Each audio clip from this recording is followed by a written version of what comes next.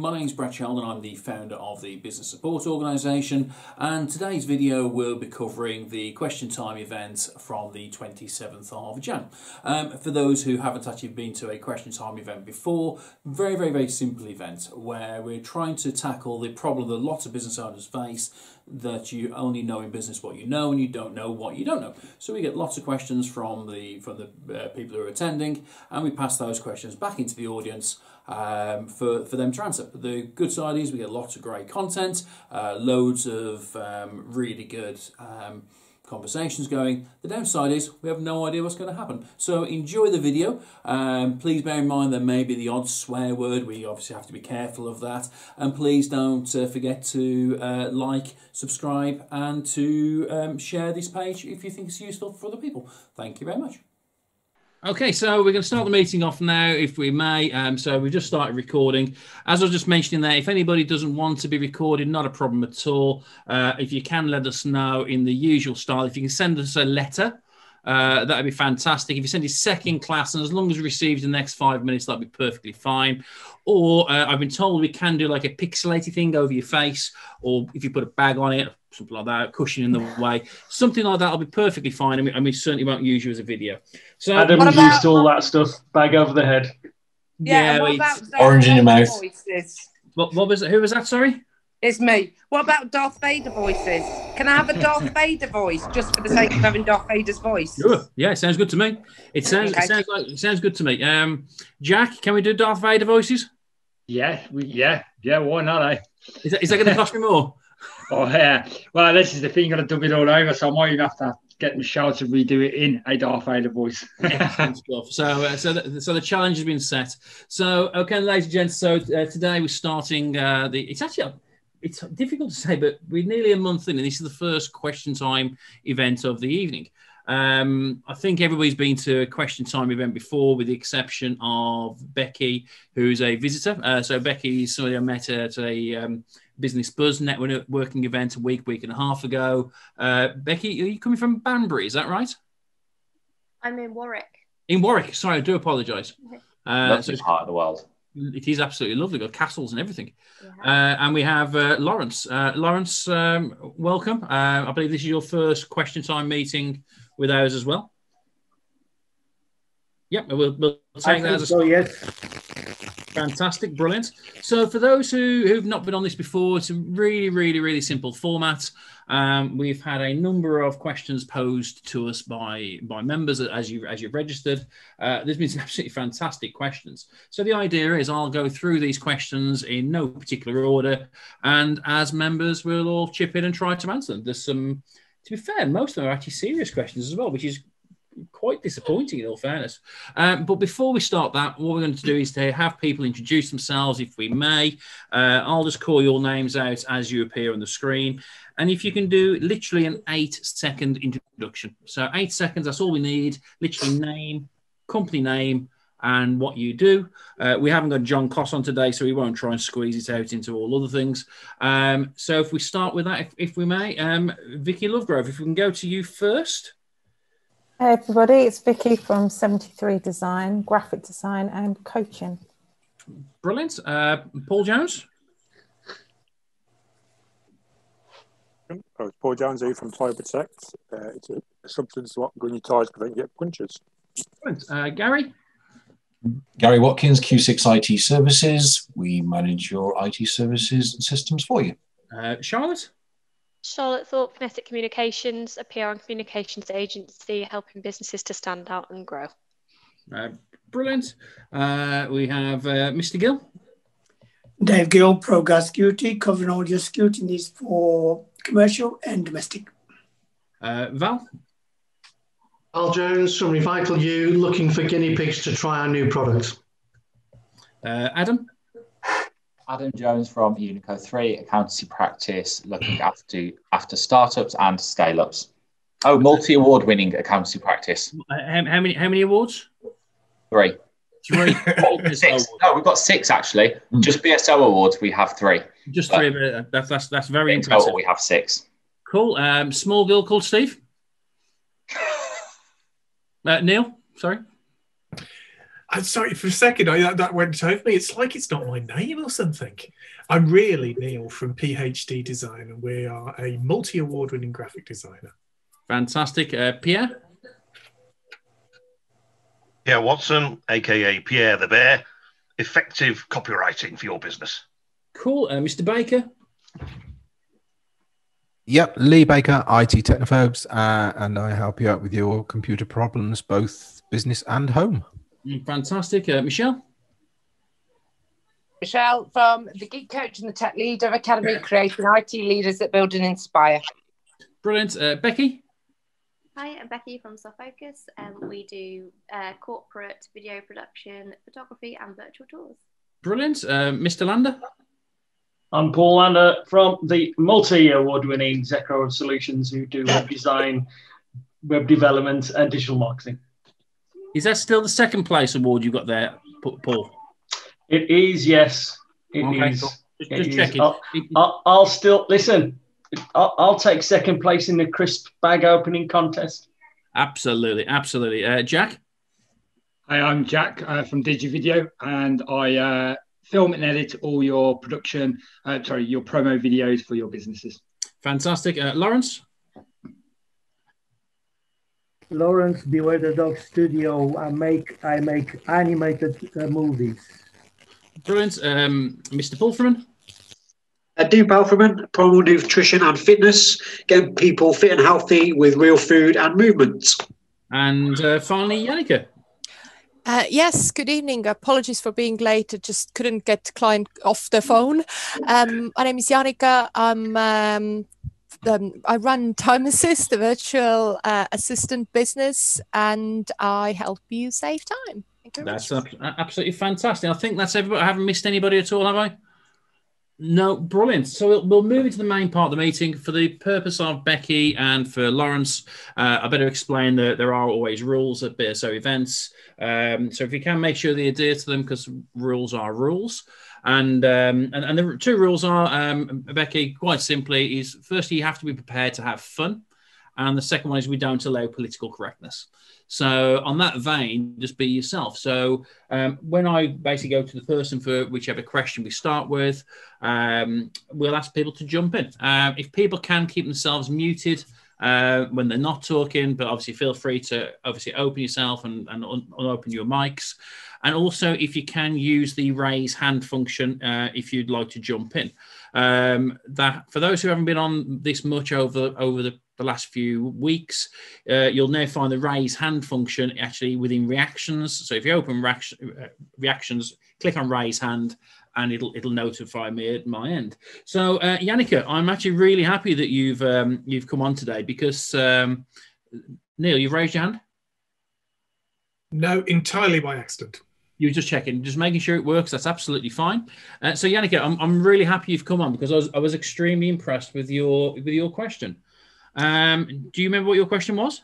Yes, I did. Do you struggle with imposter syndrome?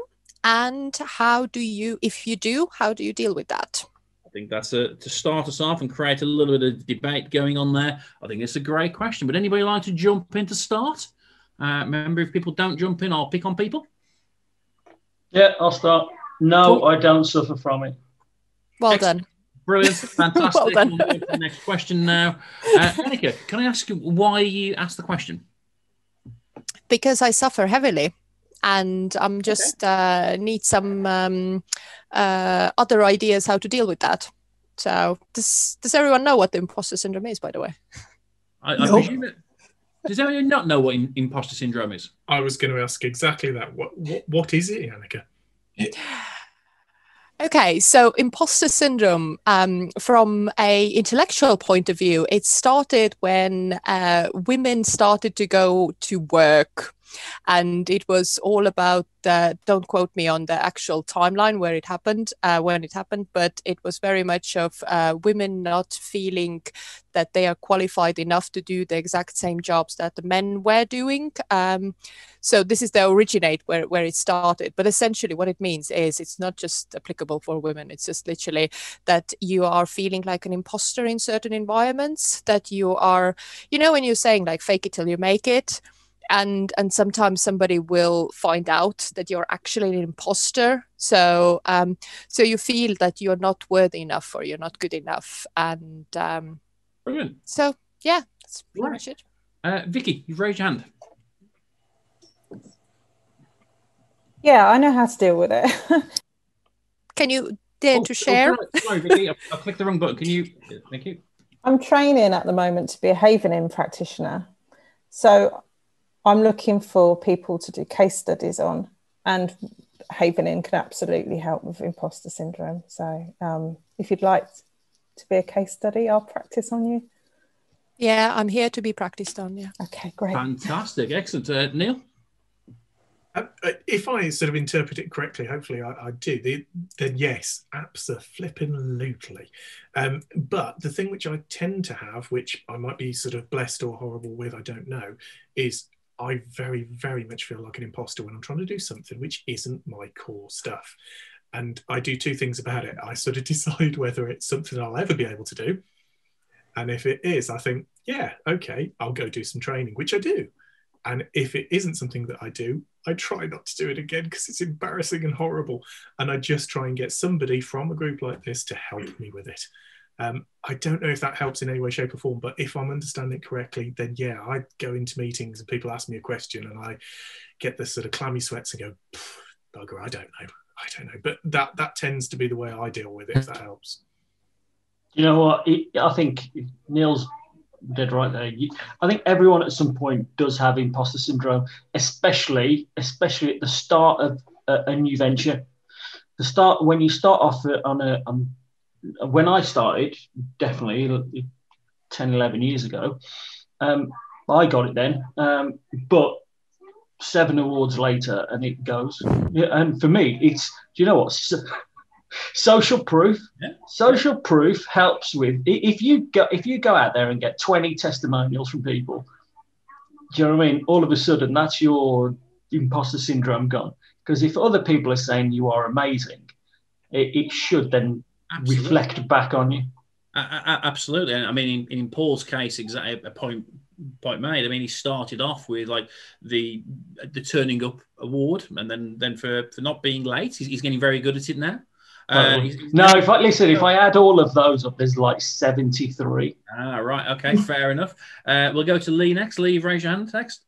Yeah, I think Paul, you hit the nail on the head. When you first start out, I think I'd be surprised if anybody doesn't. And I think in particular, more so if you've been in corporate, or you've been employed most of your life, and then you come out and then you start a business yourself. I think you fall into that category straight away because you haven't got the support of an employer to protect you, so you feel very, very vulnerable. And like Paul said, you cure it by just asking people to tell you how good you are. Yeah, I think it's some great advice. We'll go to Gary next, then to Vicky, then to Adam. I would question whether, everybody, I think, I'm fascinated to hear that Paul is over it, because I think we all suffer from it, but I think it's having the ability to go, actually, nobody can know everything about every subject. And it's having the ability to go, actually, well, listen, I can help because I know where to look. And that's what we do say in the IT industry, is that, look, no one person knows everything about IT.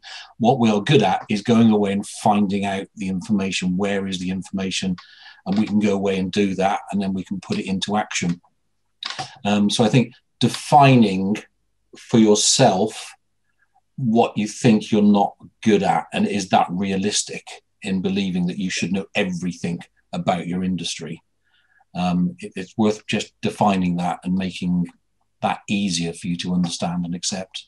Yep, some fantastic points. Vicky, go back to yourself. I think it's a bit simplistic to think that you can train yourself out of imposter syndrome, and that it's just something that disappears with time and enough compliments. I think the whole point of imposter syndrome is it will get you at any point, regardless of how well skilled you are and how many people tell you how good you are.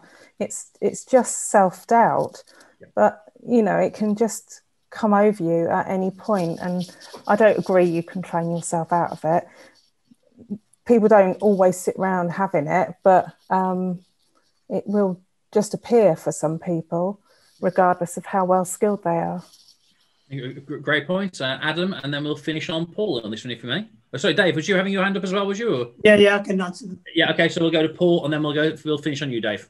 Okay, Adam? So I think, because in marketing, I come across it a lot, mainly when I'm trying something new, or if I'm doing something and then it doesn't necessarily work how I expect. You sort of have that moment where you go, do I actually know what I'm doing here, or am I just winging this and seeing if I actually get the results? So I think from my point of view, it is always that moment where you sort of just go, yeah, okay, I tend to just sit there and go, okay, so I know stuff works because I know I'm getting results and I know I'm showcasing it through getting new clients and doing things like that. So I think it's, for me personally, it's going back and looking at my wins and going, actually, yeah, it's marketing. Some things are going to fail.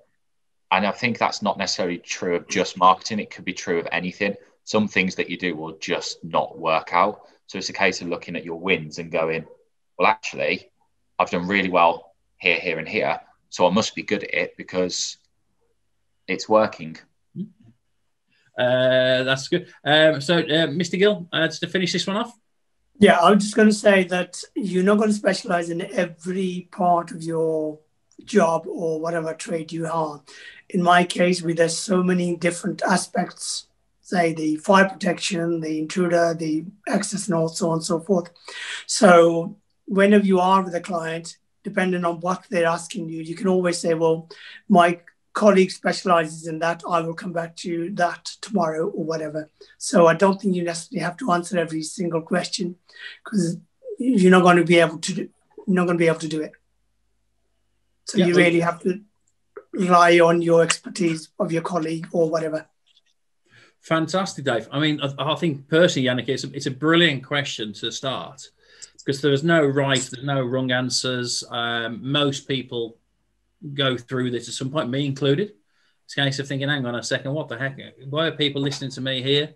And it's a case of it's great. Vicky, you put a comment on that. I haven't, unfortunately, can't see them. Even from the guys, oh yeah, I've had to bite my tongue. Me, I haven't had to bite my tongue today. Pierre, I loved your question again, so it's something we should get lots of people involved in. By the looks of things, you've written it down, so you're not going to fall for the common mistake most people have. So, Pierre, what's your question? Okay, it's what are your business hacks, tips, recommendations, books, podcasts, apps, etc., that you'd like to share with the good people of the BSO and the Bear? Fantastic. So, good tips, books, except for Yannicka. Crying. She was late on and she's on fire. Right, you've been drinking Red Bull, have you, Yannicka? No, just like 5 cups of coffee or something like that. So I would say I will leave the books for others to comment as well. But what I would jump in is some productivity software that are absolutely amazing to use.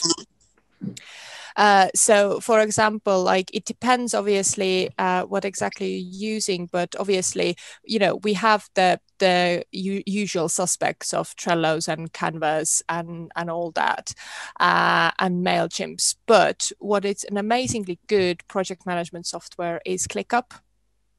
So have a look at that. There is a free version which is offers quite a lot of functions. It obviously has a premium version as well, but have a look at ClickUp if you're looking, especially if you're working with teams and you want to share some workload, and you can share who sees what as well. Brilliant. Okay, we'll go to Vicky Lovegrove next. Vicky, raise your hand. I've got a book, which I read at the beginning of the first lockdown, and it's called The Element. There you go. How Finding Your Passion Changes Everything by Ken Robinson. It's a really lovely book. It says what it says on the book cover, really. So I'm really interested in creative thinking. Goes in with all my coaching stuff, but this would actually help you, Yannicka, with your imposter syndrome as well. It's cool. Yeah, it's a really good book. Yeah. Brilliant. Mr. Lander, you were next with your hand raised, then we'll go to Neil. A couple of apps that you might find useful. IFTTT. You can get it on both app stores. It's If This Then That. It adds real automation through your phone to do stuff that really, really works and helps speed things up, and does loads and loads of stuff. Can interact with your phone, with other apps, and with lots and lots of stuff. And it's dead easy to use. So search for If This Then That, IFTTT. And also, if you're like me, you want to read more books, but you haven't got the time or inclination to sit there for hours. I use a thing called Blinkist.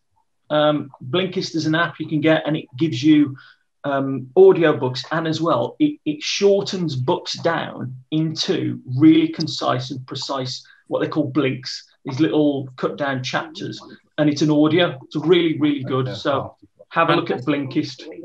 Brilliant. That's great, Paul. We'll go to Neil next, and then go to Adam. If I'm not ready to introduce you, Adam, if you jump in after Neil, I'll have to go and quickly sort the dog. Bear with it. So, Neil. Ironically, I was going to go kind of the other way there, Pierre. A lot of people are suggesting a lot of very, very good applications, but I'm going from a Luddite point of view. A lot of our clients, and us included during lockdown, have had time to, because we've not been having so much work, to work on our business rather than in our business. And I know that's an obvious thing that we all know, but it has transformed the way that we work by getting away from all the technology, thinking about how we work, and planning some time in every week to target people, to come up with a new plan for this. And the customers that have done that, our customers, head and shoulders ahead of their competition if they've spent that time. Technology, great, but sometimes get away from all that and use your brain a little bit as well. Brilliant. Adam? Nice. Perfectly timed that, Brett. Mine's a website, and I know Charlotte's a big advocate of this website as well. Answer the Public. It is phenomenal. I'd say I'd probably use it every single day. In terms of trying to figure out what your audience is talking about, what you need to be talking about. It's just, in terms of content marketing, it's just up there with one of the best things that's ever been invented. Cool. I mean, you mentioned, Charlotte, you've mentioned it time and time and time again. I really do need to check this out. In terms of that, I think that's a great piece of advice there. Yeah, it does have a sister website as well, which it's got, I think, 3 websites in the group, and the other 2 do various different bits as well, which are good to look into. They're not necessarily down the content idea front, but they are helpful. And what are they, Charlotte? I can't remember the names of them. One, I think, is Ask. Let me have a Google of it now, and I'll come back to you. Okay, brilliant. Gary? Sorry, yeah, I think I've mentioned this from before. A book that I've just read is They Ask, You Answer. That's quite a good book, and I guess to a certain degree, it's similar to Ask the Public. Reading, if you're a business owner, I just think you have to read what you can about your business, magazines, this, that, and the other.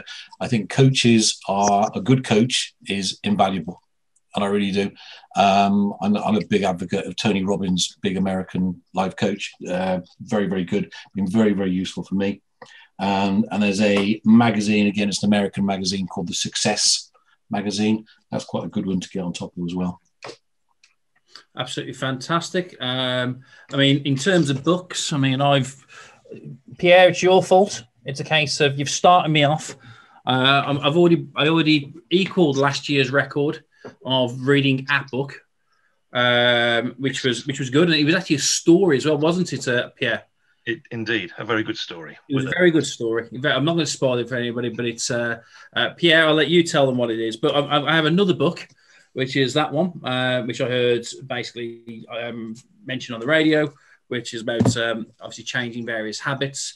And you'll be pleased to know I did order it from Amazon. It did come on time. However, the other book I ordered, surprise, surprise, is now late. It's okay. So they changed the time. So whatever's happening with Amazon, I have no idea. But the other book I've got is Does It Make the Boat Go Faster? Which is based on the GB rowing team, where they went from 7th in the world to world beaters. So Charlotte, you've raised your hand. I tell you, you've got those websites. Yeah, so one is called Also Asked. It's not by the same people, but what it does is you put your term in or question in, and it'll give you kind of like a flow diagram for, say, somebody asks this question, but they've also asked this question. So if you're preparing a full blog or piece of content, you can target it all towards one person with different subheadings for the various questions they ask. And that's called what? Sorry, I missed that. That's called alsoasked.com. Fantastic. Thank you very much, Charlotte. And then the third one was just more relevant for my kind of business and our clients, which is if you have articles published, it's very easy to draw them in and see where the links are going. Fantastic. Brilliant. Pierre, you asked the question, is there anything you'd like to share with anybody or any ideas that you may have? Well, how long have you got? I could spend all night on this question, but... enough time for me to go and let the dog back in, but it's a case of go for it. Yeah, okay. Well, I've mentioned this podcast before, but I mean, I'm really into the podcast, especially when you go out for a walk, multitask, listen to a podcast or an audiobook. And the one I really recommend is Modern Wisdom, which is run by this young upstart called Chris Williamson. And he has on such a range of guests that talk about blowing your mind. Some of these guys, and girls, there's one in particular who's extremely on the money, and it's a guy called Rory Sutherland. And he's worth listening to. So check out the Modern Wisdom podcast, especially the Rory Sutherland episodes. There's more than one. And in terms of apps, this is also slightly off the wall, but we all want to save money, don't we? We all want to bargain. Have you heard of Hot UK Deals? Because it's an app and it's also a website, but it's brilliant in terms of right up on the money sort of bargains of the minute, deals on food, on tech, on all sorts of stuff with comments from the users of the app. So it's very, very good. And again, free of charge to use. Fantastic. So it's some great things there. So we're going to try and bring as many people in as we possibly can. Becky, I mean, do you want to start jumping in with some answers as well? Same as Laura and also Paul Jones. I mean, it's not just for members. We're trying to encourage as many people as possible to talk. Becky, would you happen to have any tips or any hacks that you find? I tried to just use little bits of things and get bored, move on to the next one. So I'm interested for something that's very usable, but I will stick at. But I'm bad. I hop between everything and run out of space on my phone. And right, no problem at all. Final one then, Paul, because we do need to move on to the next question. Yeah, if anyone buys anything from Amazon, so take this site down, go to myvipon.com. You register that, it's free, and it gives you, and it lists a load of products on there that's for sale through Amazon. And you've got to filter it by fulfilled by Amazon. You can find stuff, loads of different crap on there that you can save up to between 40 and 80% off Amazon prices. The only thing is that if you want to buy multiple stuff, you've got to check out each one at a time because it doesn't like two of the codes that it gives you. It's completely legit. And you can go, let's say you want a charging cable for your phone and it's priced £6 on Amazon. With a discount, you'd probably be able to get it for $1.99. So, and there's literally all kinds of stuff. There's clothes, there's gadgets, electronics. So check out myvipon.com and they make their money from the commission that they get when you buy from Amazon. Fantastic, but it's no good for me trying to order those, Paul. Because I'll never get it. Is that right? Well, at least you'll save some money. It'll get to you eventually. The rest of us that get normal deliveries from Amazon will be all right. Brilliant, fantastic. Okay, so I'm going to move on to the question now. I think for Becky, Lawrence, you basically kind of get the gist of how we work here in this one. So it's all about basic collaborative learning, as many people as possible jumping in.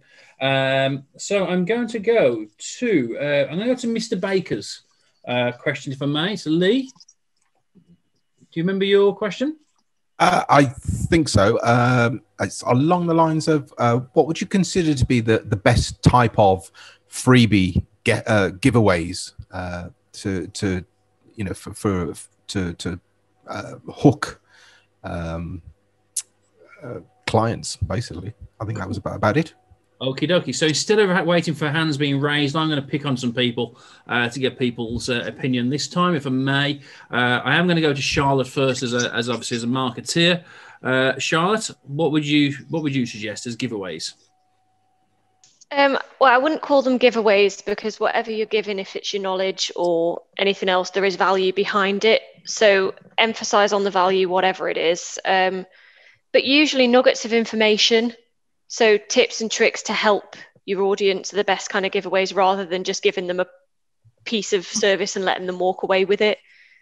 So we do free communications reviews. So we'll sit with people for 30 minutes with absolutely no commitment at the end of it, but it just helps them to kind of iron out, well, what are they doing at the moment? And we just offer advice and personalized tips and tricks.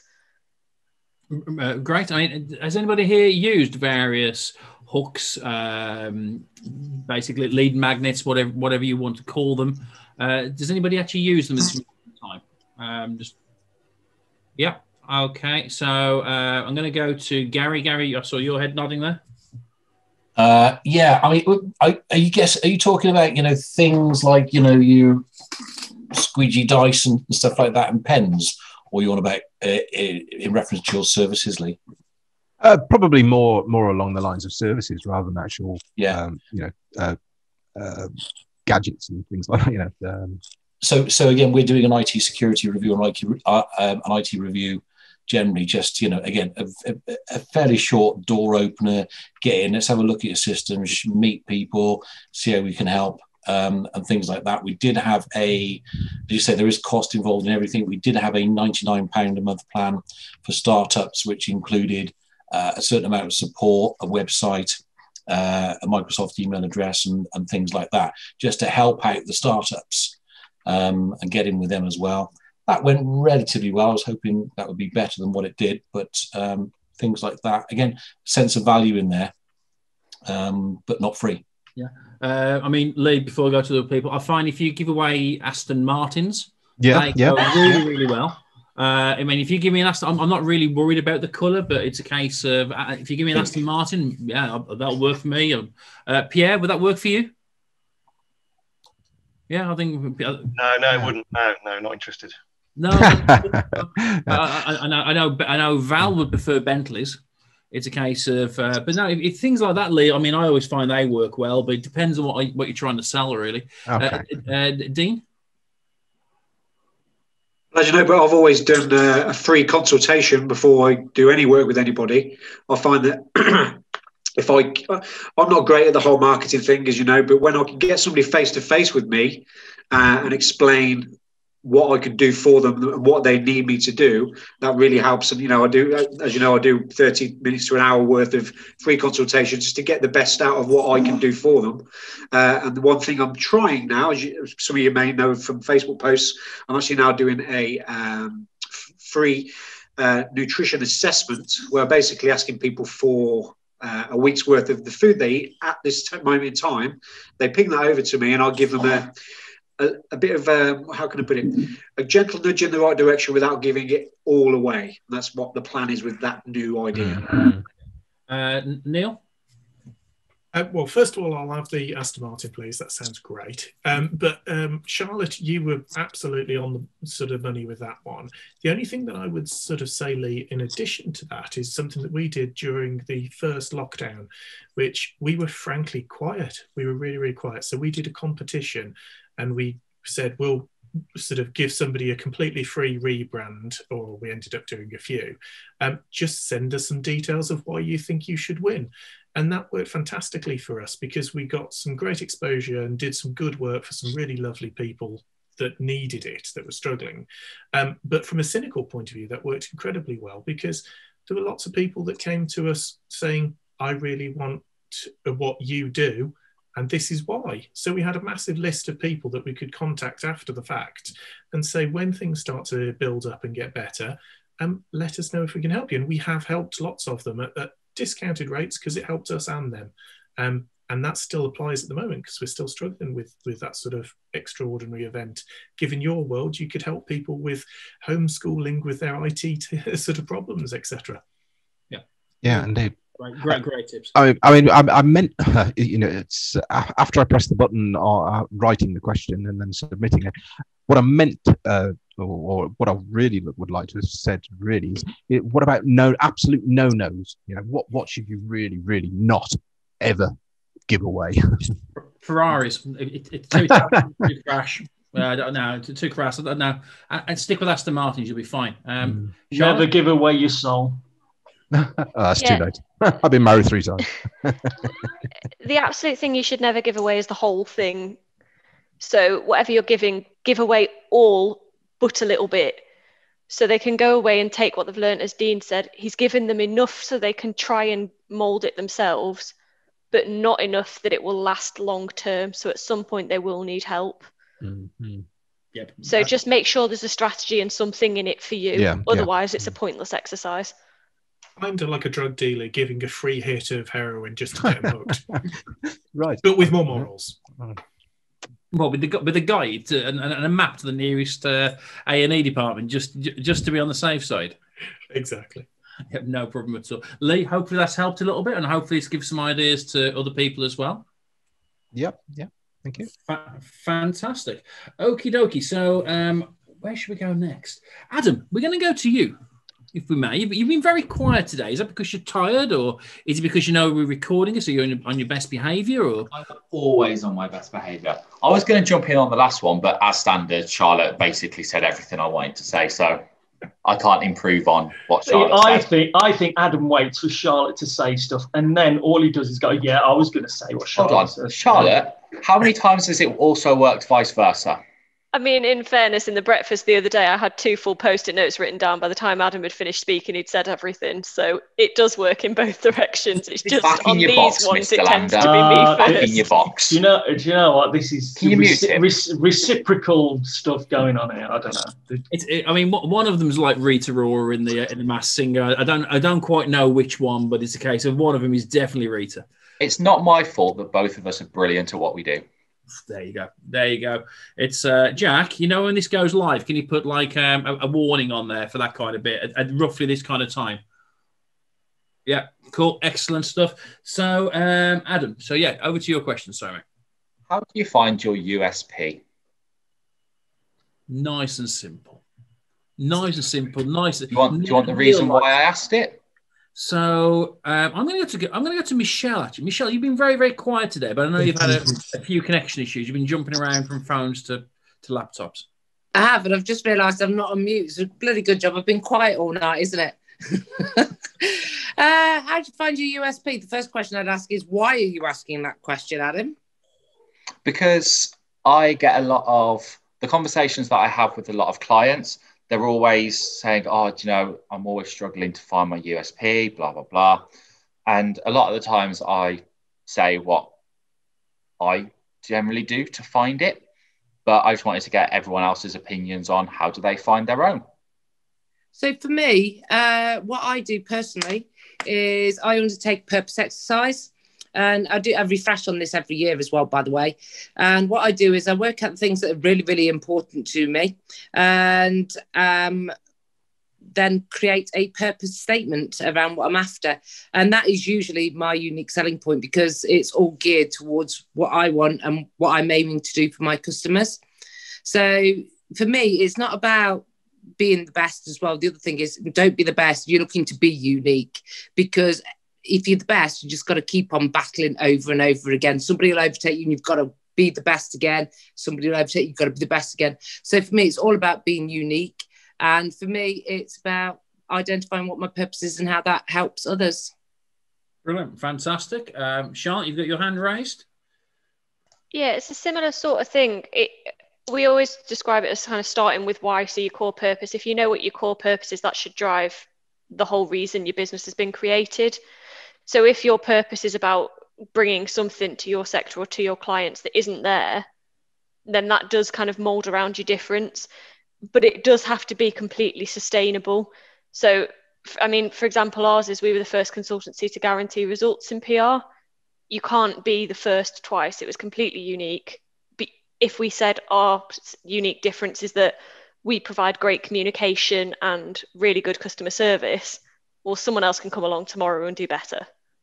Yeah, great point. Michelle, I've seen your hand raised. I'm going to quickly jump in because I think it's a great question. And I can't remember which member I was talking to the other day about this, but they were asking, how can I find this out? And I heard a story of somebody, I think it was I think somebody in London did it. And the easiest thing to do is to actually ask your customers, what would you like? What do you not like about your industry at this precise moment? Is there something that happens? And then work off the back of that. And I think the example was given to me about decorators and the people when they knocked on the various doors and actually asked the question, so I'm creating a new decorating service. We're trying to appeal to this kind of the market. And they were giving things such as, we don't like the fact that people are look untidy. We don't like the fact that they leave a mess. They're never there on time. And we put these kind of things as assurances and made sure, paid top dollar to get the right people to make sure they adhered to it. And then word spread. I think that there is if you ask your customers, and let's face it, that's how we started the BSO. I'm just thinking who the founders are. So Paul Lander, you're one of our founders. So is Lee. That's how we started. I mean, you were there right from the very, very beginning. We turned around, so we've got this idea for a company. We've got this idea of where we want to go and how we want to take it. But we've got this idea of how to do that. What do you think? Yeah, involve all your customers, and the customers actually build the organisation themselves. It's not exactly rocket science, but we're surprised how few people do it. So I'm going to go to Michelle. You raised your hand. Yeah, I just wanted to flag up as well, something leading on from what Charlotte said about with purpose and why. The other thing as well that would be really important that people should need to remember is that the business USP and your purpose for your business should also be very, very closely aligned with your whole life. Otherwise, you're going to end up with conflicts between different areas as well. Yep, great point. And Neil? Last point, which has been touched on to a degree, is just that we thought that our USB was something to do with the fact that we've been rated as one of the best graphic designers in the country. We were so proud of that. We've been shouting it from the rooftops like an absolute maniac. And we found that nobody cares. They don't give a damn about it. But what we have found is that when we started talking about return on investments, we suddenly realized that a lot of graphic designers don't do that. Because graphic design is all fluffy and it's colouring inside the lines and it's drawings, whereas people actually really like the fact that they could take our fluffiness and have a return on their investment. And that has been our killer USB, because it's actually what the end user cares about. So it's just to make sure that when people come up with them, it's not something that's personal to them, like they've got the fluffiest dog in the office, because nobody cares. Make it about what the actual sort of your customers want to get from you. Brilliant. Paul, final point on this one, because I've got a lot of questions I need to get through and very little time to get through them. Yeah, do you know, I think USBs don't exist anymore. No one's got anything so different that someone else doesn't do the same, unless you've got an absolutely brand new product that has been invented. I think I read somewhere a while back that it's more emotional selling points, where emotion will get people to pull the trigger on your service more than something that you could potentially think of that is unique, because that potential client might have heard of someone else doing that unique selling point. So I think instead of USPs, I think people need to focus on their ESPs more.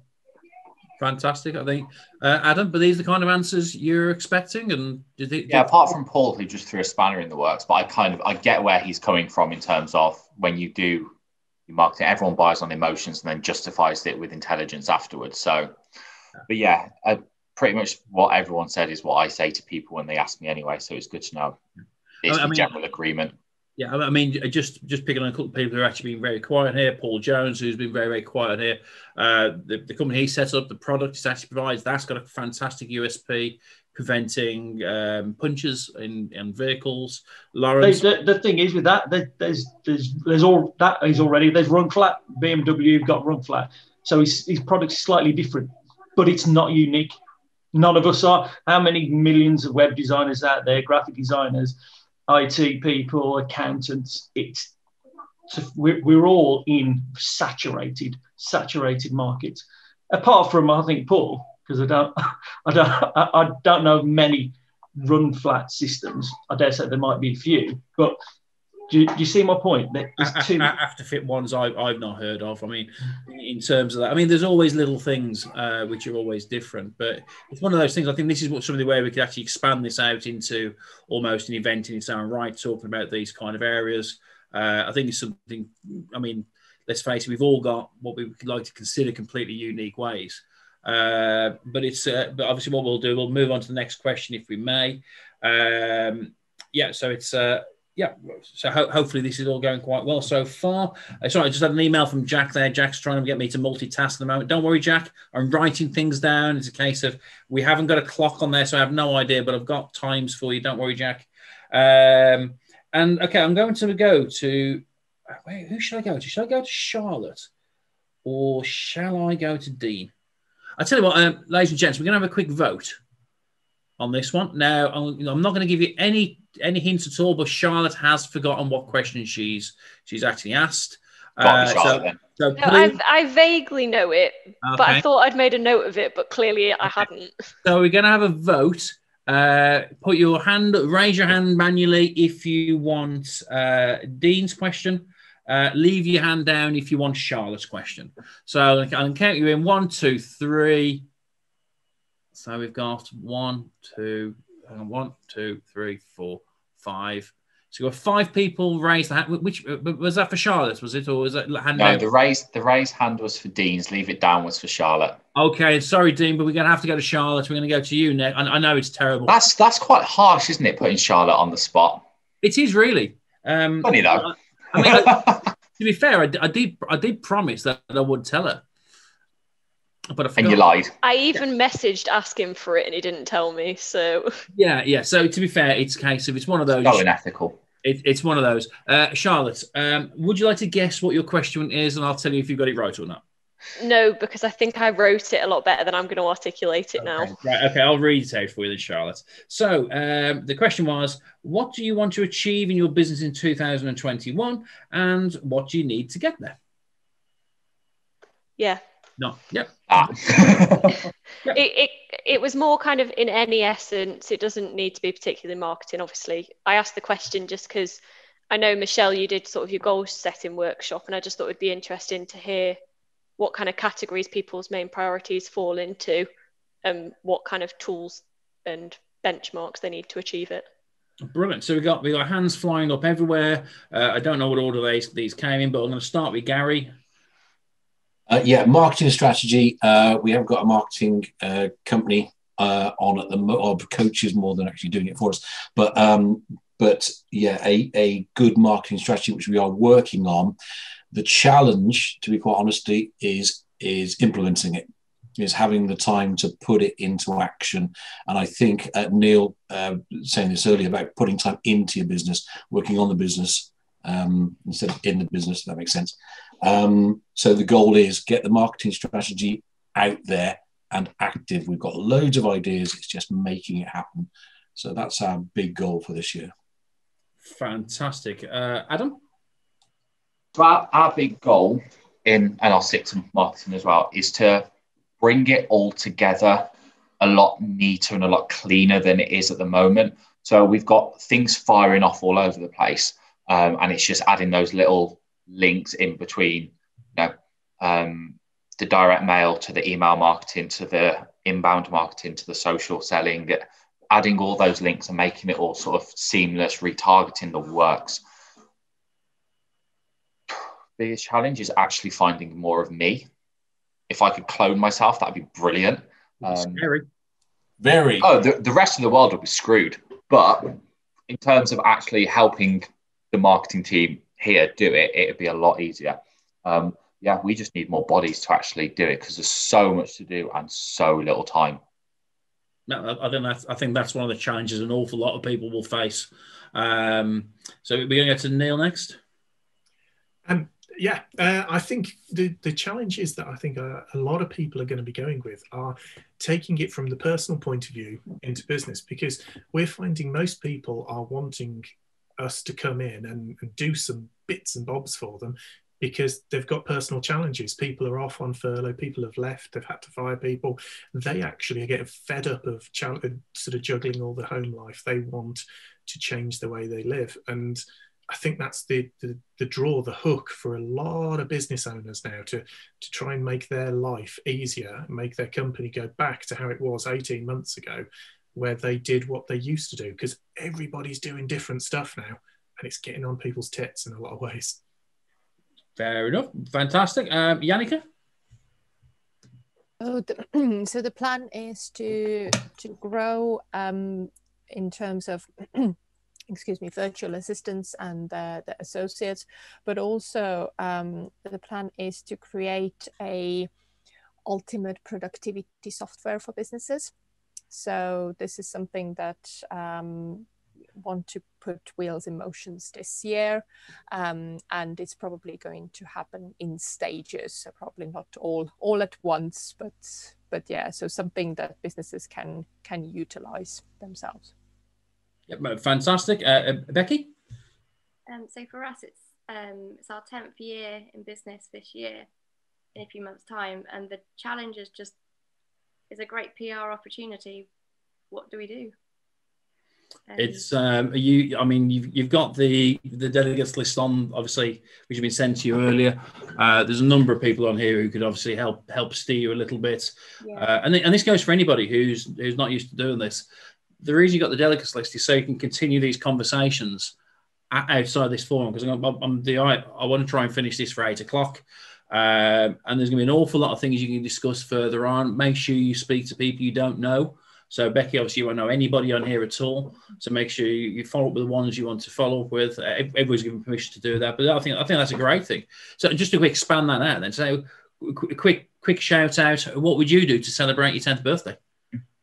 Personally, I would invite Brett round for a big party and give him an Aston Martin for me to get there. But that's me personally. But you've got to flip it and do something that your customers care about. So internally, your 10th birthday is a huge landmark, but you've just got to make sure that externally it's something that will make a difference to your customers. Yeah. Fantastic. Adam, I'm going to pick on people. What would you do? I would do something that the customers actually care about. Now, to be fair, I'd do it in 2 stages. I would throw one hell of a party internally, because it's such a massive milestone that most people don't actually, or very few people reach. Internally. Pardon? It's just me and my husband who work internally, so throw a massive party between the two of you. It's a massive milestone. You need to make it special. You need to really take notice of it. Massive party in Barbados. That's big. Yeah, that's big. So go to Barbados and actually just celebrate it, because I don't think people actually celebrate internally enough, and they don't actually take note of their own success. It sort of just gets glossed over in the grand scheme of things. So it is a massive thing. So actually take some time and actually properly celebrate it. And then, do an event that actually adds value to your clients, and it just, advertise the fact that you've now got 10 years experience, you've been doing it, you know what works, what doesn't, and therefore this is the event that we've put together to celebrate and give you X, Y, Z in terms of value. That's what I do. Right. Fantastic. Anybody else want to just jump on that one? Gary? Yeah, I would work on the 10-year thing, and I'd say, right, this year, as a business, in our 10th year, hopefully we've grown, we're going to raise £10,000 for charity, and just do a charity event right throughout that 10th year. And at the end of it, hopefully you raise that amount and then give it away to a charity or a number of charities. That's similar to what we were thinking, but I obviously want to hear thoughts before I would say, but no, that's really interesting, everyone. Thank you. Fantastic. Charlotte, you raise your hand? Yeah, just quickly to round off on it, you can also do something as well, just playing on the number 10. So 10 tricks, but really in-depth nuggets of knowledge that your customers will engage with, and say the 10 things we've learned over 10 years of business. So the key lessons learned and how that's evolved your service and how it's made a difference to your customer. Yeah. Okay, that sounds great. Thank you. Brilliant, fantastic. So Dean, we're going to come to you now from AD. Where have you gone? You've moved on the screen. Oh, you're over there. Okay, Dean. Yeah. So your question.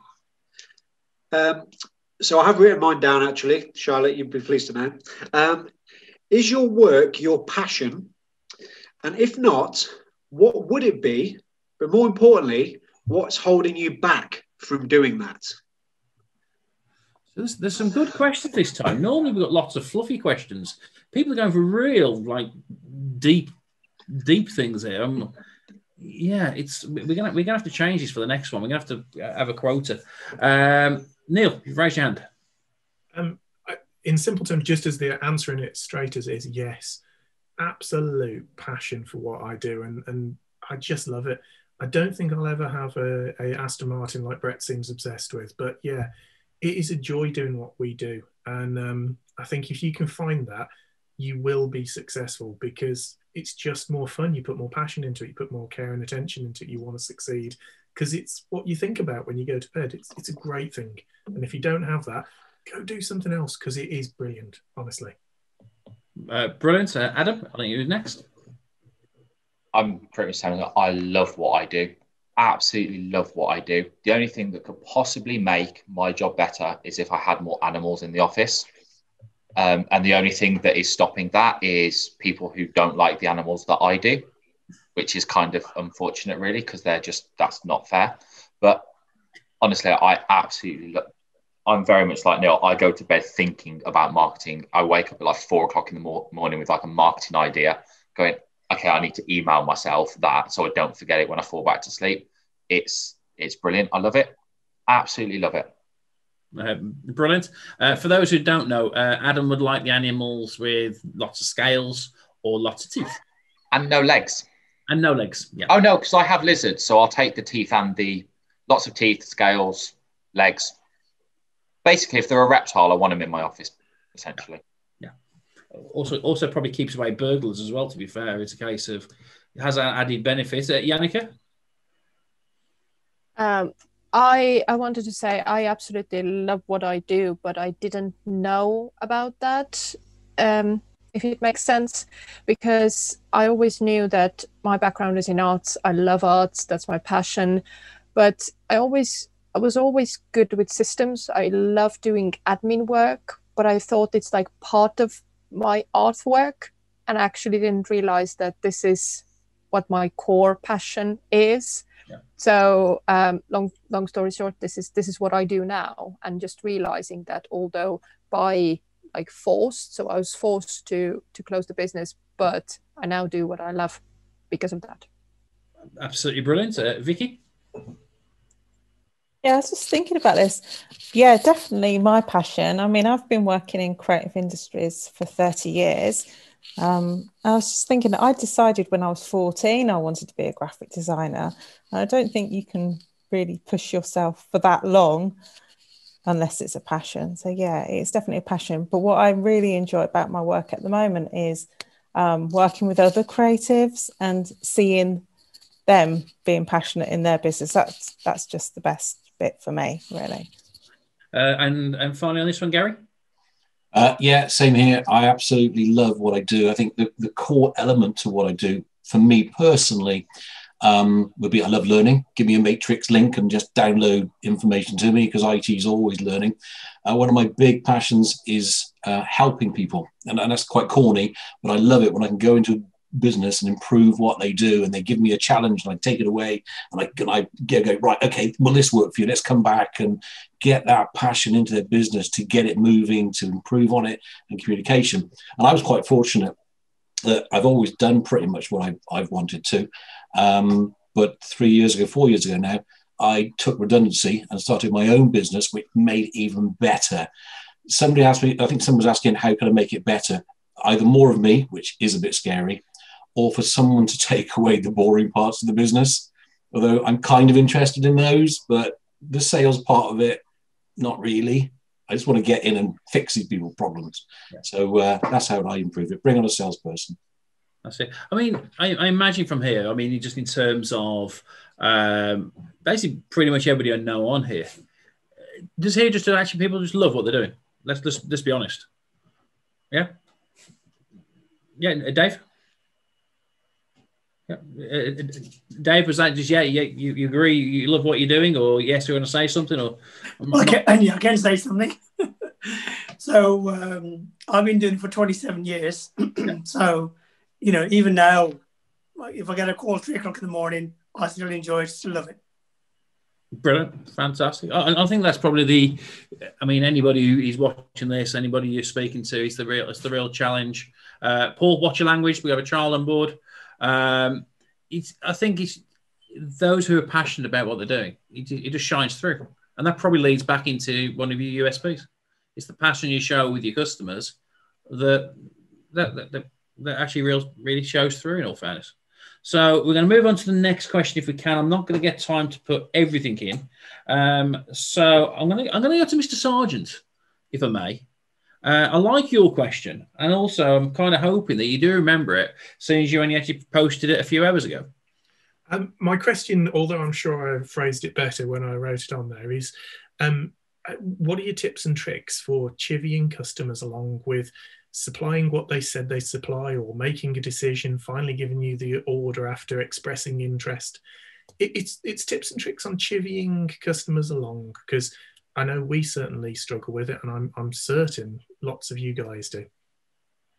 Yeah, it's for those who are interested, actually Neil's question is 4 lines long. But I'm not going to go through all of that because we do need to finish in the next 20 minutes. So, Charlotte, we're going to go to you first. Yeah, we ran a client survey with all of our customers last year, and one of the key things that they absolutely loved about us was our ability to nag. And so basically what I've done to kind of systemize that so it doesn't take out my whole day is first thing in the morning after I've sorted my emails out, I will just do all my chases for that day. So that will be prodding them with an email. Different clients respond differently. So it takes a bit of time initially. I'm talking about if you've got the client on board and you're chasing them for sending stuff through. Different clients respond differently. So we've got one client that needs to be WhatsApped, one client that you message directly on Teams, one client that prefers a phone call followed up by an email. And when you get to know those particular methods and the best ways for contacting them, remember them and just pop them into your daily chases. And eventually they'll just get sick of hearing from you. So they'll just send you through what you need. Yes, yeah. And you only know that through trial and error, I suppose, don't you? Yeah. Yeah. So just summarize, Neil, that's just grind them down. Okay. It's effective. Absolutely. I agree with you 100%. Gary? Sorry. Yeah, I agree with what Charlotte said. Also set dates. Give them kind of, no, I wouldn't call them deadlines, but say, look, we really need this by this date. Otherwise, we're going to be taking on other projects which might push you back a little bit, and I really want to get this sorted for you. Start them off with some ideas. What Charlotte was saying about the communication methods, we find don't just send emails, text them. If you've got their text number, they don't tend to get the same number of texts as they do in things like WhatsApp and emails and things like that.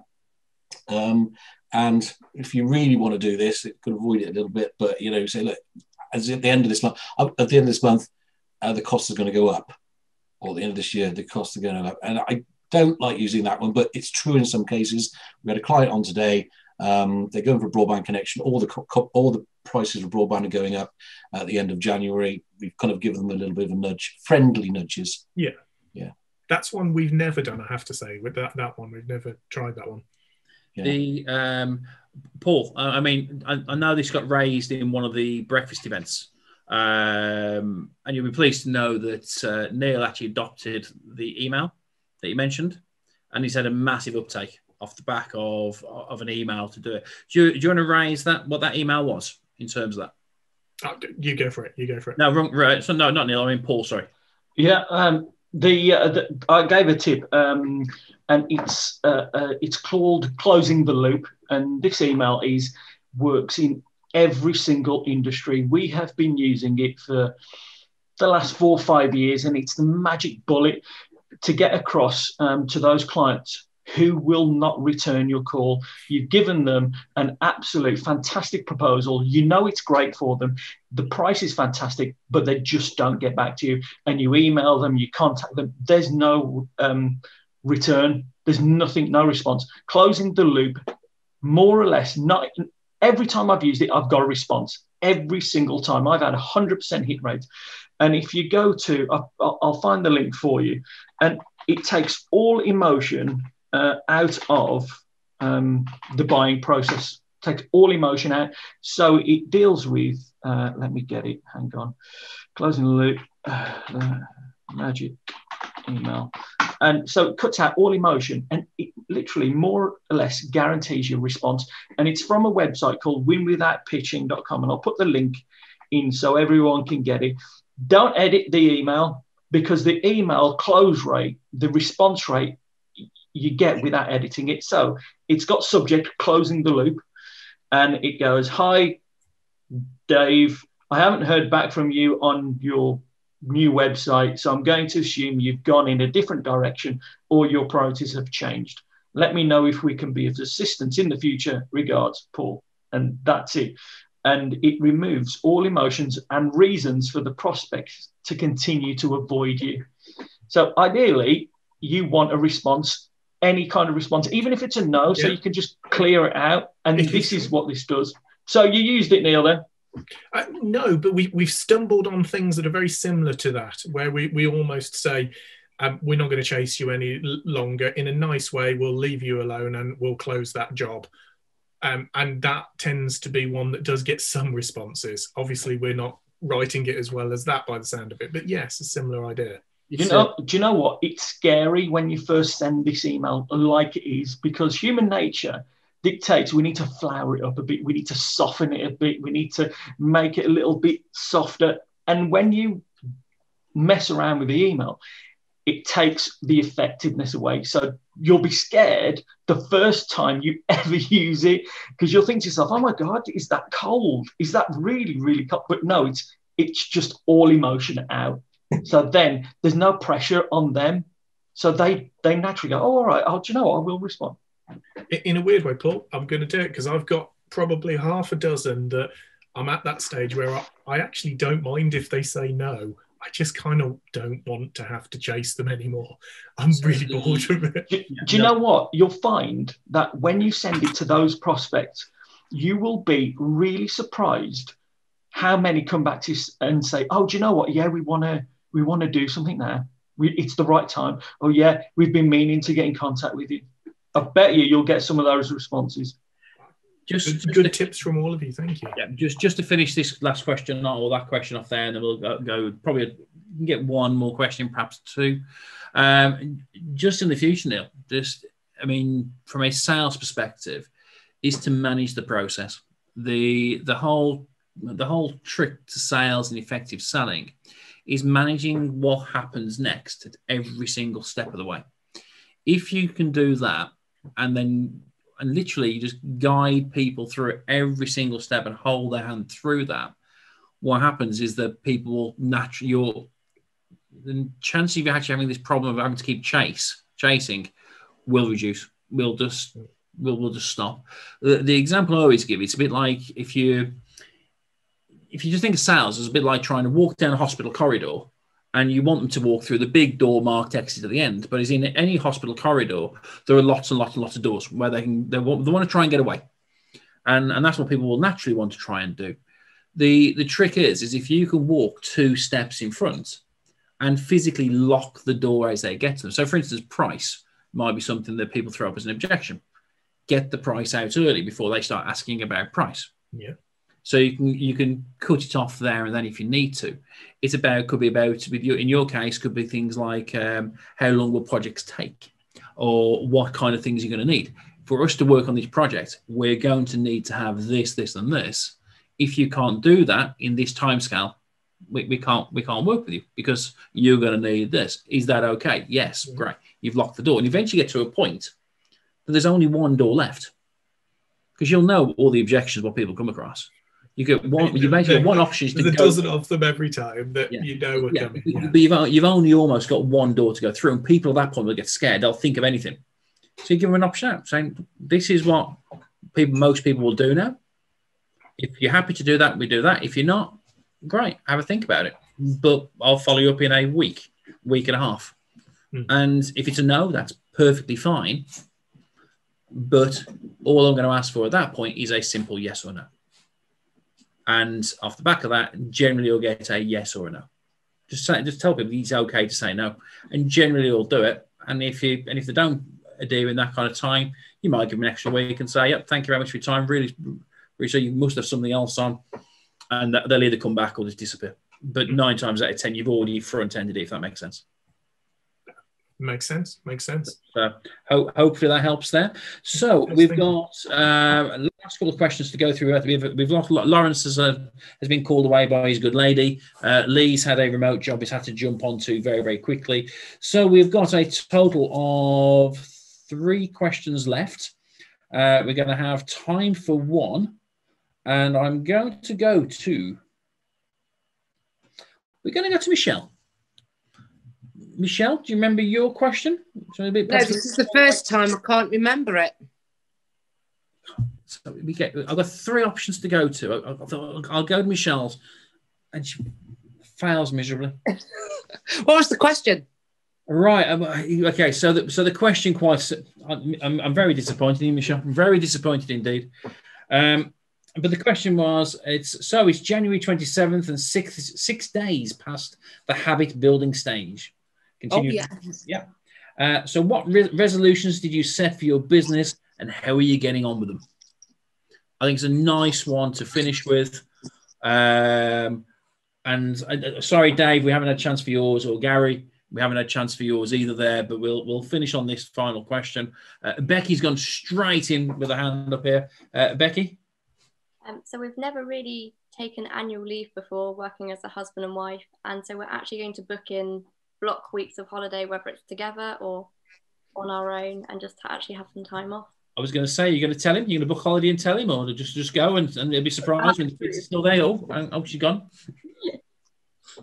But yeah, actually just take some time off, have it booked in, and enjoy it. And have you done that? Go to Barbados. Yeah, I haven't done it yet, but hopefully next week, or not next week now, that's really busy. Maybe the week after. What about the weekend or the evening after this call? Oh, sorry, I have to warn you, Becky, if you don't give Michelle proper answers, she'll get you. Oh, okay, yeah, definitely after school with laptops closed. Fantastic. Are there any other resolutions people have set? Paul, you've been Mr. Paul Jones. This is not Paul Lander. Paul Jones, you've been very, very quiet today. Have you set yourself any resolutions? No, nothing really. Just more lack of delegating. Concentrate doing stuff more myself than delegating stuff that I try and avoid. Cool. And is that going well? Yeah, I'm getting. I can turn the computer on now and Zoom. So start. Always a good start. That's a fantastic one. Who else would like to jump in? Who else has set any resolutions? Jack, have you? Is that a raised hand, or are you just applauding the question? No, it's meant to be a raised hand. Press the wrong button. No, I was going to say I've set a resolution this year. Last year I kind of went on the front of get as much work as I can and sort of live for work. Where this year I realised that I spent a whole entire year just focused around my business and not kind of around my family and just the small little things. So I kind of lost out on a lot. But obviously I know building a business is key for everyone, and like it's like a child, it's self-nurturing it. But I tend to sort of blown off family events and family kind of little tiny things, which meant a lot to them, but not to me, until I realised afterwards that I spent my whole entire year working for other people when really it was my family I wanted to, I missed out on. So this year it's balance work and family, and don't feel bad for turning down work for family sort of thing. Fantastic. I think that's a great point. Absolutely great point.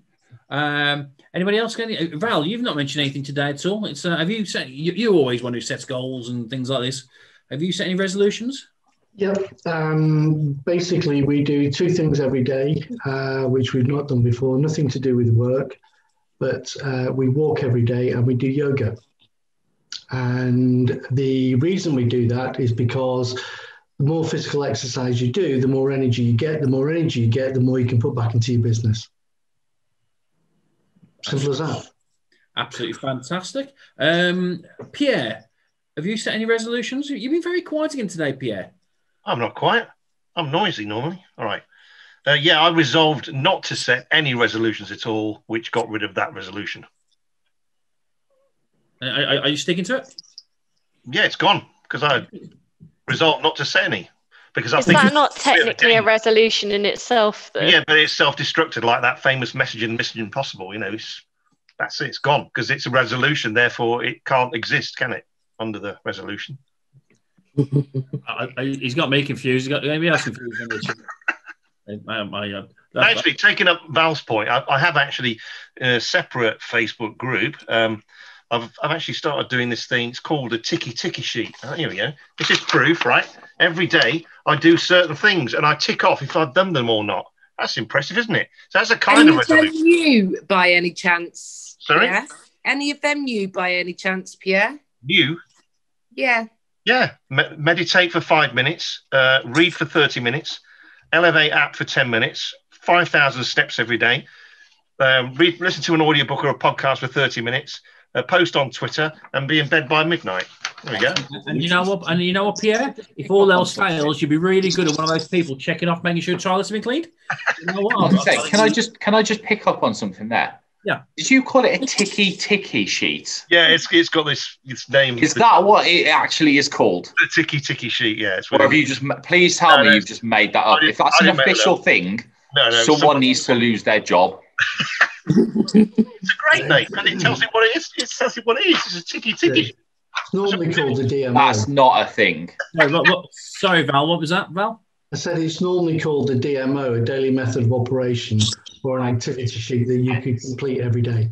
I'll be honest. I think I prefer ticky sheet. I'll be honest. Ticky sheet is not sticking. I actually quite like ticky. I go with ticky as well, just to annoy Adam more than anything.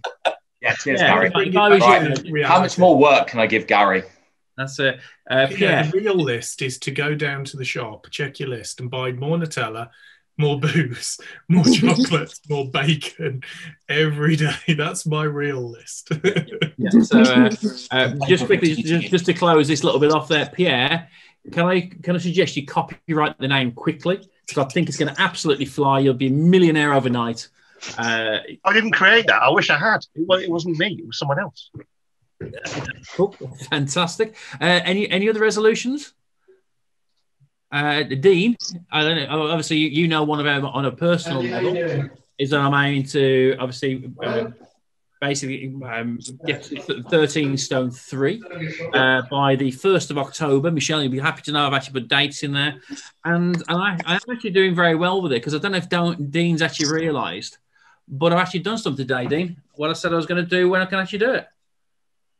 Okay, that's good. I've got into a shirt. Oh, fantastic! That's one to go on your ticky sheet. I got on a ticky sheet. Yeah, it's a case of it's. I know for those who don't know, at the start of the year, I went and bought 5 shirts purposely that I wouldn't fit in, and I mentioned to Dean that as soon as I can get into them, I'm going to start wearing shirts again, so I can now get in them, and they don't pull too much. Have all the buttons fastened, Brett? Yeah, absolutely. Just the top two. It's tucked in and everything. Yeah. I'm quite impressed. I'm quite happy. It's Val's changed. I'm gonna say. Sorry, guys. I'm just on a call. I'm just turning you on to mute for him. No problem at all. Not a problem at all. Come on, then. We've got 3 minutes left. Any other final resolutions at all? Vicky, I've always told you're one of my favourites. That's if anybody saw the comments there from Vicky, so you can tell I've lost weight by my face. Is that because it doesn't quite fill as much of the screen as it used to before? You're just sitting further away, Brett. Yeah, that's what it is. It's camera angles, Vicky. Camera angles. Gary? Yeah, mine's a classic, unfortunately. It is, and I had a message from Dean, so Dean's the man that's going to make this happen for us, is to get fit and lose weight because of what I think Val said about additional energy. Need the additional energy as the business grows. It's just the challenge of what they call the law of diminishing intent. The more you want to do it, you go to do it, you fail. The more you want to do it, fail, then you just don't do it because you know you're going to fail. I need to get past that. And Dean's the man to do that. He's a very good option. I mean, I have to be impartial, a bit like the BBC. There are other options available, but Dean is on here, and Dean's the person I see. So Brett's lying. Dean's the person. Yeah. Okay. Yeah. No problem at all. Thank you. We've just had 2 more cancellations, and Adam, thank you very much. Now, ladies and gents, I think that basically brings us to the end of the meeting. So there are 2 other questions. Dave, apologies I couldn't get yours in there, and Gary, but we was talking about IT, so it was boring anyway. I was never going to put anything. Yes. But those that we didn't answer, why don't we put them in the group to carry on engagement building? Which group? The BSO group. Oh, you mean the Facebook group? Yeah. Why not? There you go. Those that you can't answer, put in there. Fantastic. Unfortunately, we have a slight issue that Dave Gill's not in the Facebook group. Can you please put them on the Facebook page and tag people in, and then it'll encourage members to like and engage with the page as well as the group. Oh, I thought it was. Good thinking. No, Dave, you're not actually in the Facebook group. We've done an analysis. Oh dear. It's I'm shocked. Well, I'll call you tomorrow then, sort it. Yeah, no problem at all. That's absolutely fine. Don't worry, Charlotte. We'll get him. We'll get him in there. So I'll get those done. We'll get that into the Facebook page. I mean, not a problem at all. Over the next few days, this video will be live. Jack is going to be doing some video editing for us, which should be great. We can put apologies in advance about Paul's language. Is that okay, Jack? Yeah, okay. That's absolutely fantastic. So, ladies and gents, it's 8 o'clock. Thank you very much for coming on tonight. Hopefully you've enjoyed the question time format. It seems like it's been ages since we've ran one. It really does seem ages. But are you still enjoying it? Yeah, definitely. Yeah. So that's absolutely great. Anybody not enjoyed it? No? And Becky, was it quite what you expected? I don't know what I expected really, but yeah, it was just good. I think I've actually got some questions I could ask now. I wasn't sure what to ask, but brilliant, fantastic. I'm glad as a visitor who didn't really know what was supposed to be happening. I'm glad you enjoyed it. So as always, keep engaging, ladies and gents. Keep coming obviously to some of the events. Obviously, we've got lots of other events coming on. I think we've got 3 spaces left on the meet and greet on Friday. There are a number of visitors on there, a couple of visitors on there as well. So, ladies and gents, thank you very much. I need to go now because my tea will be burnt very, very shortly, and you may have heard Emma coming back in. Emma, say hello to everybody. Hi. Hello. Hello. Bye. I say hi. Dave said hi and bye. So, ladies and gents, thank you very much for attending, and I shall see you all again soon. Enjoy the rest of your evening, all. Thank you, everyone. Later. Bye. Bye. Cheerio.